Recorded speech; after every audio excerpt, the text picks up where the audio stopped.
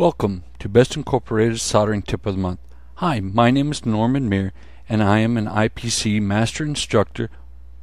For this video for the month, what we will be doing is prepping through-hole components for installation with lead-free solder.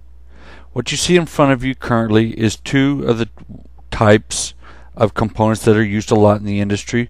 One here, the resistor, is an axial leaded component. The reason why they call it axial is because the component body is in the center and you got legs that come out on both sides. The other component, which is a capacitor, it has no polarity, but it is considered a radial leaded component, and it has the body on the top and the legs come out on one side. You might want to pre-tin your parts in lieu of a solderability test. I like to pre-tin my parts for the fact is that I can guarantee that they're solderable at the beginning of the soldering process.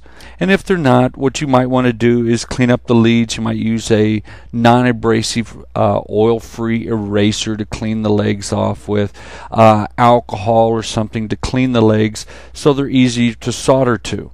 Okay? Well, the tip that we're going to be using is a large hoof tip. You can also use a solder pot to pre-tin them. That's the quick and easiest way. But if you don't have a solder pot, what I use is the one like this. Is called a large hoof tip. If you notice again, it's at a 30-degree angle. What we'll be using is a lead-free solder today, which is a sack solder. Next thing I'm going to use is a no-clean flux, and I want to put it on the lead itself, just like so. Next thing I'm going to be doing is grabbing my lead-free solder and cleaning it up really nice. And I'm going to create a large ball of solder on the end of my tip where it's almost dripping off. And it's hard to tell in here, but there is a ball of solder right there, and it's almost ready to drip off. And what you want to do is you come down on the component body, or not component body, but the lead itself. Hesitate and then slowly. There's two different ways to do this. One is with a pair of pliers, needle nose, and the other is with a Christmas tree. That's what they refer to this as.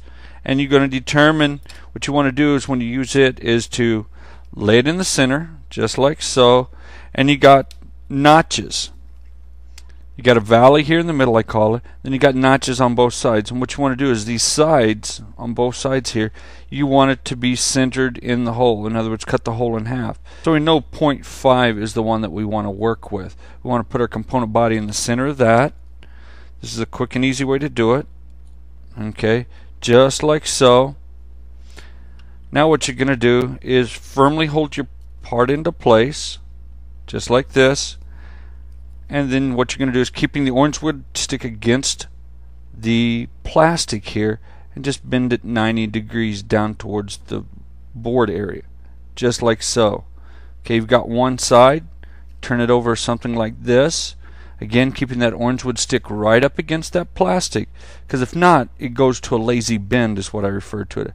So keeping it tight, just bring it on over. Got that just done, let it fall out. And what you will do is verify that it fits in the hole and slides easily. And see how easy that slides in and out? Very simple. It's going to fit nice and flat against the board, and there's no strain there. If you notice, I can move it a little bit, get a little bit of play in there. That'll actually help you if you ever have to replace it. And then the next thing I would be doing after this is cleaning my board and installing it. Thank you for your time, and have a good day.